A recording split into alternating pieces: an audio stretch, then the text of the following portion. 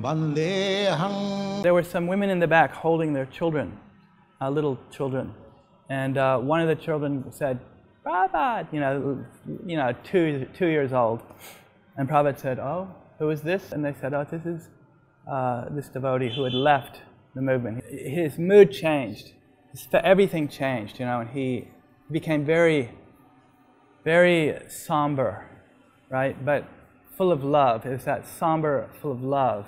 And he started crying, and he said, "Where is that rascal? Right? Where is that rascal?" And he said, "Who?" He said, "You must go out and find him. You must try to have him come back. He's a good devotee." You know, so like that. He's like pleading and begging with everyone while he's crying. You know, it's like it was a very difficult moment, you know, for me as a disciple. Govinda Jaya Jaya.